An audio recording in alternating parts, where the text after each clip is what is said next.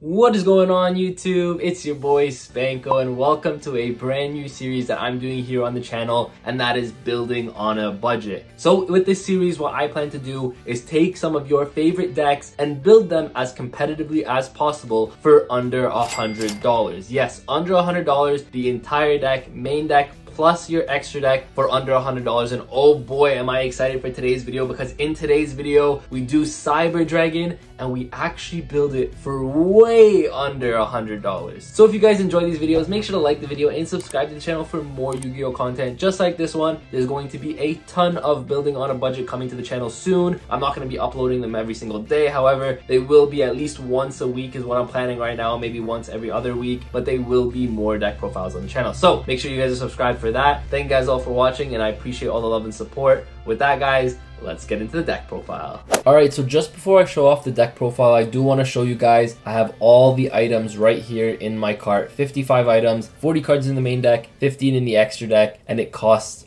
$43.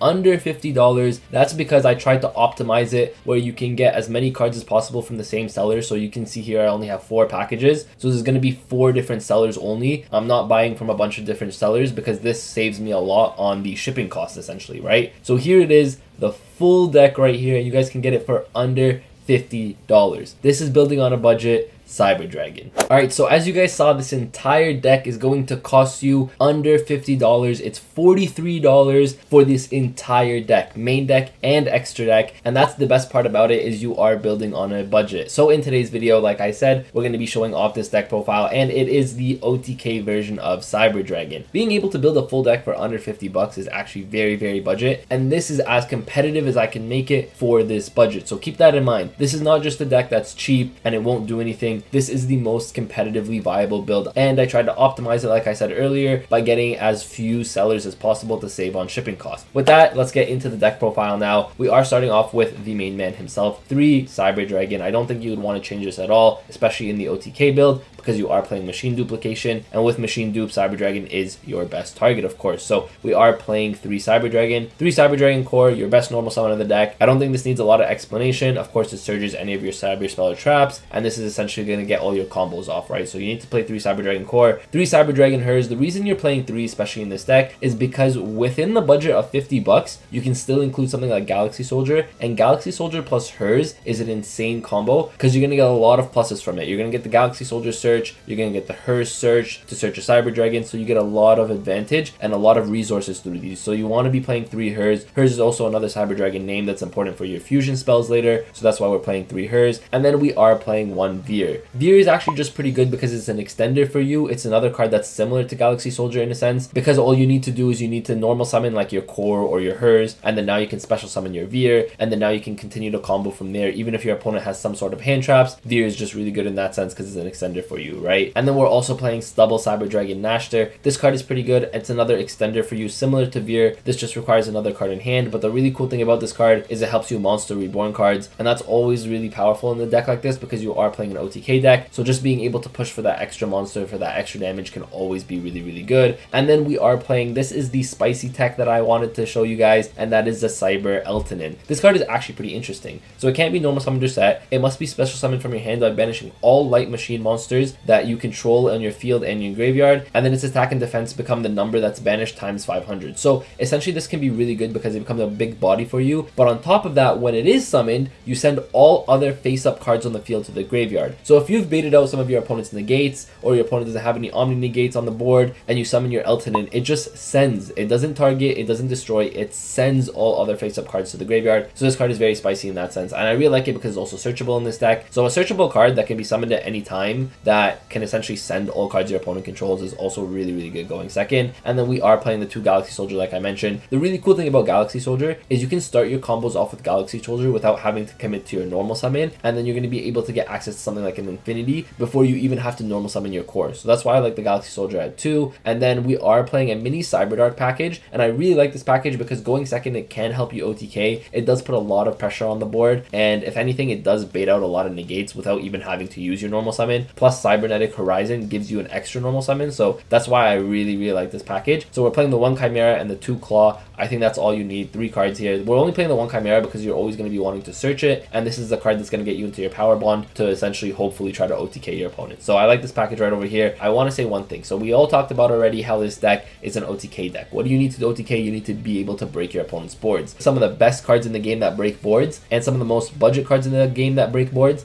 Kaijus. We're playing 3 Jizukiru as well as 2 Godarla. Now the reason you're playing Jizukiru might be kind of obvious, it might not be. So for anyone who doesn't know, Jizukiru is a machine. Machine is really good because if you break your opponent's board with the Jizukiru, let's say they have a monster that you might have trouble outing, right? You can just Jizukiru, get rid of that monster. But now Jizukiru is on their board and you guys might be thinking, but it's 3300 attack, what am I going to do? I have to attack over it, whatever. You don't really, because any Cyber Dragon name can contact fuse this away, and then essentially now you've gotten rid of that card on your opponent's side of the field. So I really like the 3 Jizukiru, it's kind of obvious. I like to play the Godarla as well because as of right now, Thunderies is still a really good deck and they still play Barrier Statue, and because you're playing this deck on a budget, you may not have a lot of outs to the Barrier Statue. Unfortunately, your normal summons here are not over 1000 attack other than I guess the Veer, so potentially you can out the Barrier Statue if you have the Veer, but in general Barrier Statue does become pretty difficult to out, and Godarla is one of those cards that outs it because it's a win for you. So if you draw your Godarla, you can Kaiju over the Barrier Statue pretty easily. So that's why I'm playing the 2 here, and then we are playing 3 Cyber Emergency. This card can pretty much search anything in your deck. The really cool thing is it can search your Cyber Eltonin, and then it can also search any of your Cyber Dragons as well. So you can start this off to search into a core, normal summon your core, get all your combos off. So Emergency is very important here, and then we're playing the 1 Repair Plant. Repair Plant's also really good. You're pretty much always going to get this off if you just have a core or you have an Emergency in your hand, so you're good there. And then we are playing, of course, the OTK build, so we're playing 3 Machine Dupe. If your opponent sees you normal summon core and ashes you right there and you have Machine Dupe in hand, you're winning the game, because as soon as Machine Dupe resolves, you just have a way too much advantage and you're going to be able to win the game with just Machine Dupe. So you're going to want to be playing the 3 of this. Like I said earlier, we are playing Cybernetic Horizon. We're playing 3 of them. The reason we're playing 3 Cybernetic Horizon is it gives you an extra normal summon, so it's kind of an extender in that sense, but it also sends a lot of cards in your graveyard that makes your fusion cards live. Stuff like Overload Fusion, stuff like Cyberload Fusion, and stuff like Power Bond. So I want to mention these 3 as well. We're playing 1 of each. The nice thing is Power Bond as well as Cyberload Fusion are both searchable. Unfortunately, Overload is not that searchable, but Cyberload and Power Bond are both searchable. Power Bond obviously by your Chimera, Cyberload obviously by your Cyber Dragon core. So these are searchable cards, and the really cool thing is this stacks up your graveyard, because if you guys don't know, Chimera lets you use Power Bond from your graveyard as well, so it kind of makes it like a Miracle Fusion. So it's really cool in that sense. So you're going to stack up your graveyard with this and then be able to Power Bond essentially to make a really powerful monster, and that requires basically no normal summon or no extenders. If you just start your combo off with a Claw in your hand and then you get to Horizon, you pretty much have the full combo going. So that's why I really like these 3 fusion spells. I wouldn't change these. I really like these 3. And then of course we are playing 3 Kaiju Slumber. Again, we want to break boards. If you don't see your Kaijus in your opening hand, Slumber is one of those cards that just dark holes your opponent and then puts Kaijus on the field. And the really cool thing is if you put a Jizukiro on your opponent's side of the field, that's the only monster they have. You normal summon any of your Cyber Dragons, you contact fuse it away, boom, you have an OTK potential just right there, right? So you want to be playing 3 of these. The really cool thing about playing 3 of these as well is it's going to bait a lot of your opponent's negates. So if your opponent has something like an Ash or a Spell of Trap negate, etc., you can just start off by activating this sometimes just to bait out that negate, because once that negate's gone, you can do all the other Cyber Dragon stuff, which is really cool. So we are playing 3 of these. And then funny enough, Cyber Rev System is a card I wanted to play in here, but it's like $7, and I was like, you know what, I really want to keep this as budget as possible. And so you can get like a common Monster Reborn for like 40 cents or something like that. So we're playing the Monster Reborn here instead of the Cyber Rev System, and that's it. 40 card main deck. I think this main deck is really good. It's as competitive as you can get for the budget that we're under, and then I think this deck is just very consistent as well. You're still doing exactly what you want to do. If you want, honestly, you could even include a Red Reboot here. I think you can get Red Reboot for like 40 to 50 cents as well, so you can include a Red Reboot here so we can deal with back row matchups. I'm not showing you guys a side deck here, but I guess in your side deck as well, you would probably want to put in a Red Reboot. Honestly, even with the side deck, I just realized you would probably only have to commit another like $5 to $10 if you're grabbing cards at low rarity, because you can play like MSTs, which are commons, for like 25 cents each.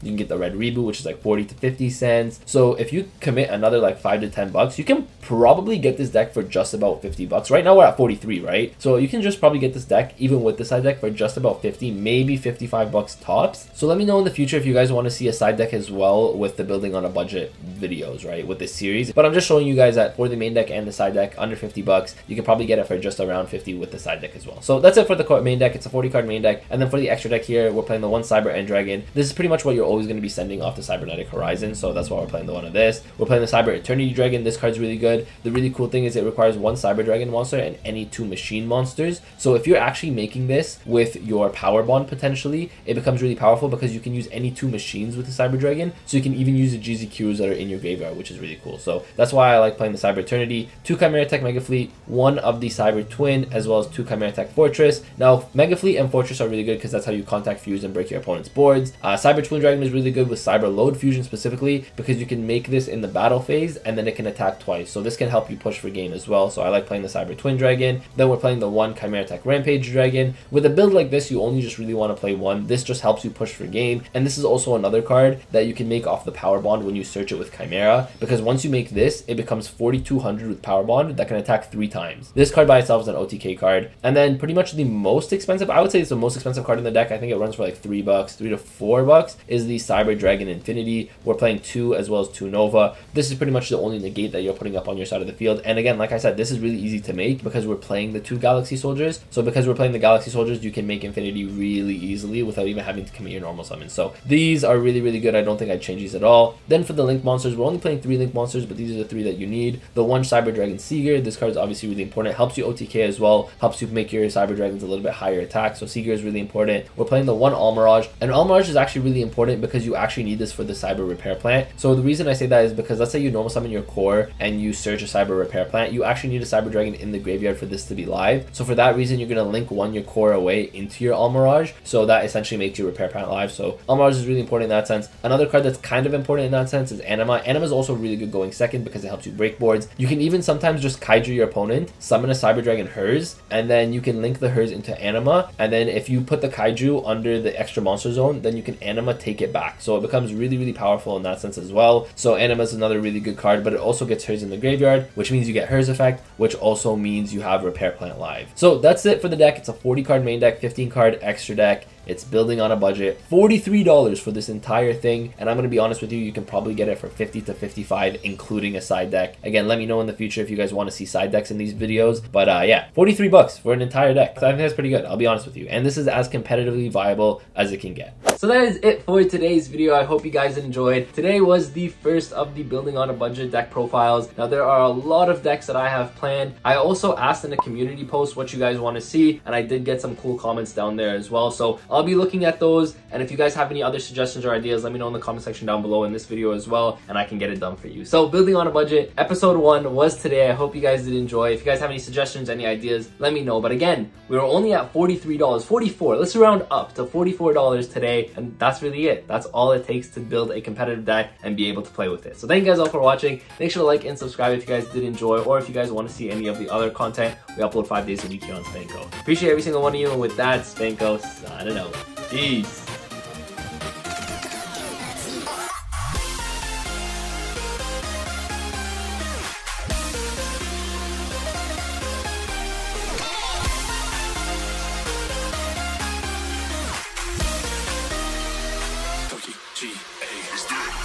Get up.